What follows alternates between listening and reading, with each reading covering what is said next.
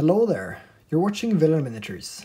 In this episode, I will paint the cleric beast from Bloodborne, the board game.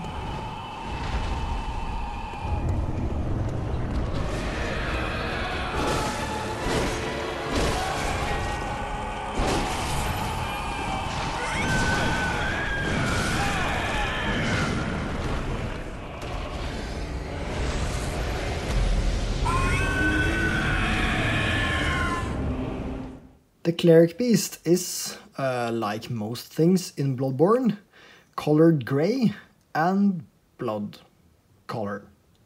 So the only natural thing to do was to prime this one with a flat grey to have a good, strong base for my paint job. Here I'm putting down some grey, black and white onto my wet palette so that I can try to do a little bit of wet blending on this paint job. So I'm starting out by just getting some shadows, and for that I'm just applying some of this slightly darker grey into the recesses and on the underside of the miniatures.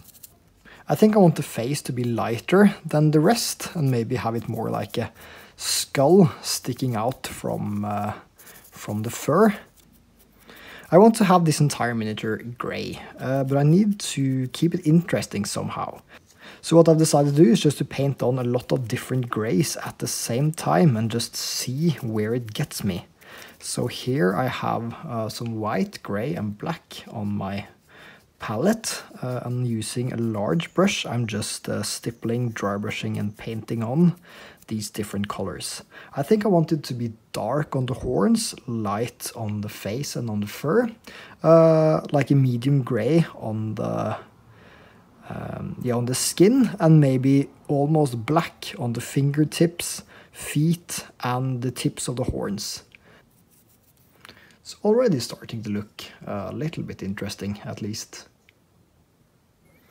I'm trying to hit only the tips of the fur with pure white when I dry brush, so that it's darker closer to the body. By having a little bit more paint on the brush than usual, I sometimes like to do some overbrushing instead of dry brushing, which is basically just laying the brush flat and just painting it over the surface, making sure that it only hits the recesses, like you do with dry brushing, but with a little bit more control.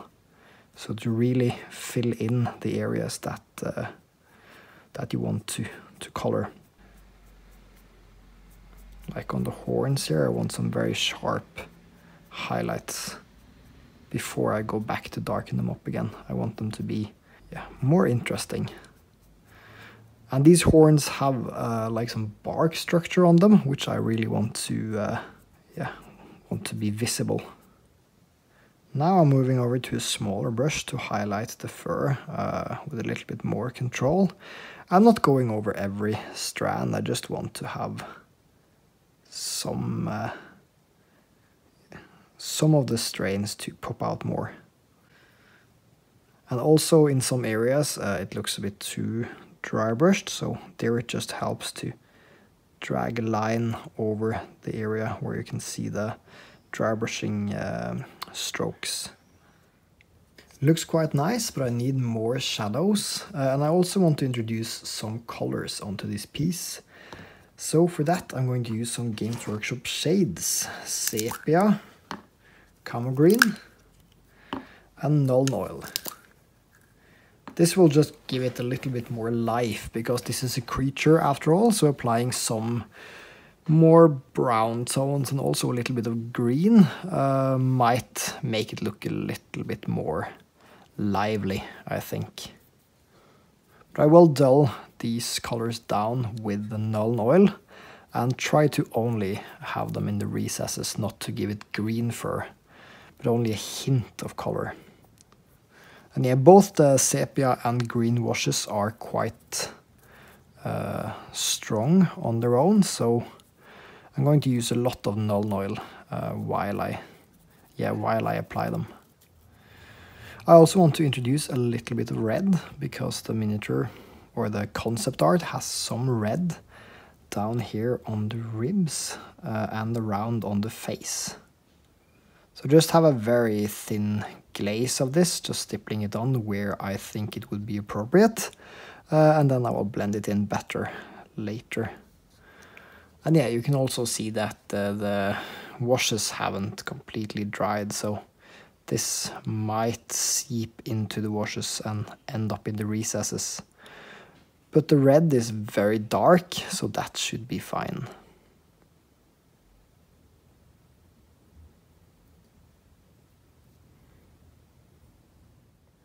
My grey beast is looking quite nice and grey.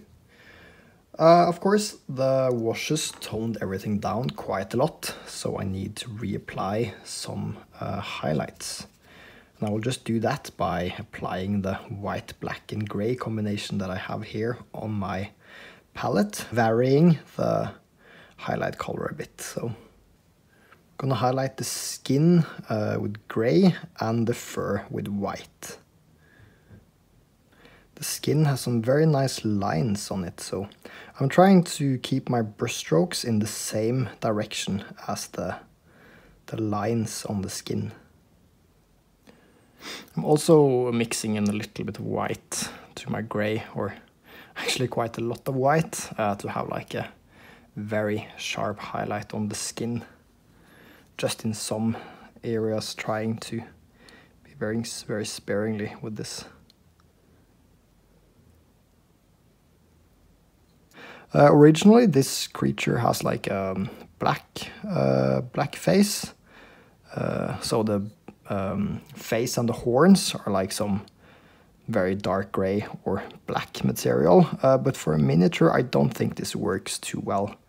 I've seen a few versions on the internet just by looking at other paint jobs, and the black kind of takes the focus away from the face. I want the face to be the lightest part on this one, so I'm going to have it very bright white and also have some red on it. Might be a little bit too little contrast on the face though, because the fur around the face is also going to be white, so yeah, we'll see. Oh, it's going to take a while to pick out all of these, the tips of all of the fur parts. But I think it's important to do this step because it really makes the fur pop and kind of highlights all of the fur details, which are very nice on this one. I mean, the Bloodborne animations for here, I think that's like something from software in general. They don't have the best hair and fur animations, but the sculptor who did this one and all the other miniatures in the game as well really knows how to do fur. It looks very nice, especially on this arm. It's so very, yeah, it looks so very lifelike and dynamic. I also went with painting the jaw completely red, so that it looks like it kind of has some kind of skull on top of its real head. This was actually just to have a line going between the white of the face to the hair. Alright, with the red in place, I think this one is starting to look more or less finished. I'm not completely sure what to do next except for the base, so while I think about that, I think I'm just going to start doing the base, which is also going to be grey, because the beast is standing on some kind of plinth thing. I don't want it to be the same grey, so yeah, I'm not going to wash it with any green, and hopefully that's going to be enough. But I have some grey here, so I'm just going to use this grey that I have on the palette to stipple it on. I also painted some brown on the base while I was waiting for the washes to dry. But I think I don't want bases to be like mud colored. I want them to be more grey, but a little bit of brown on the undercoat might make it look different than the pillar or the plinth. Alright, I'm going for Agrax Earthshade and black for the plinth. Hopefully it won't be too similar. Of course I used green and sepia on the beast, but also black, so it's kind of a black-brown combination on the creature as well. And of course, standing on a plinth like this, it does have a bit of like a statue feel, so it might be quite cool that both the base and the creature are in similar colors. For the base, I'm just going to go for the dark brown contrast paint to have like the lower part of the base really dark. I think a dry brush of light gray is needed to finish off the base. Again, I'm just using whatever I have on the palette, mixing in a little more white. The stone texture on the base is actually quite nice, so dry brushing works great. And with some black around the base rim, my cleric beast for Bloodborne the board game is complete. I hope you enjoyed watching this video, even though I mainly painted grey. I don't think this is among my most interesting painting schemes I've ever gone for, but it's still an interesting challenge to try to make something look interesting using a very limited palette, and I think I achieved that by having the fur and the face much whiter than the dark grey of the skin.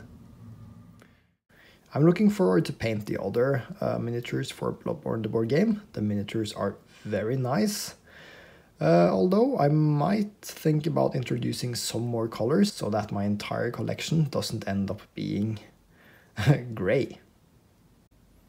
If you would like to see more of my miniature projects, you can find links down below to my Instagram and Facebook pages, and if you would like to support my work, check out my Patreon and Etsy store.